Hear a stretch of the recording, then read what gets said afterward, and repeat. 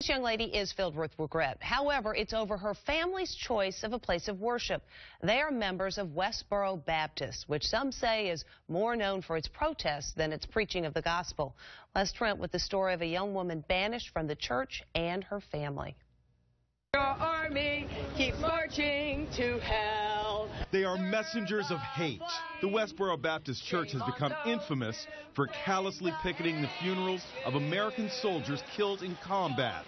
Shamefully, they even threatened to picket funerals following the massacre at Newtown, Connecticut. But just who are these people who have become notorious for their outlandish behavior? I was so ashamed.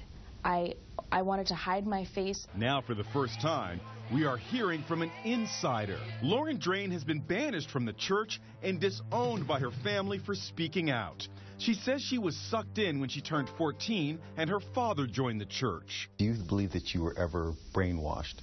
I think I was brainwashed in this cult. Definitely. Lauren found herself carrying signs like "Don't pray for the USA" at the funerals of our fallen soldiers.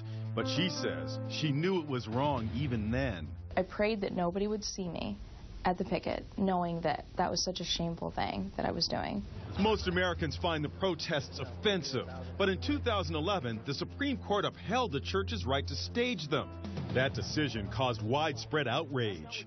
I'm no lawyer, but I know enough about our Constitution to know it is based on the premise of fairness. What these people are doing is not just unfair, it is wrong.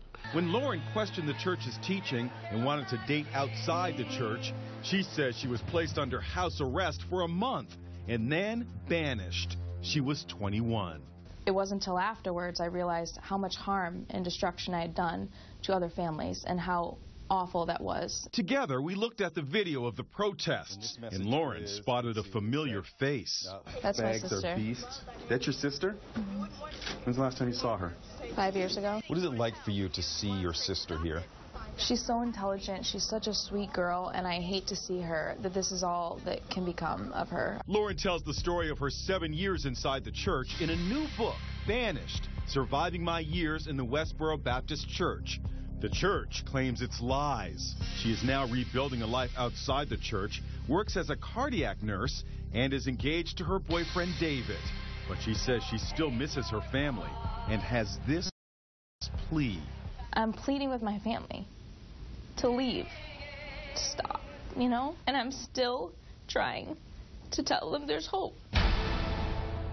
If you'd like to read an excerpt from Lauren's book, just come to our website, InsideEdition.com.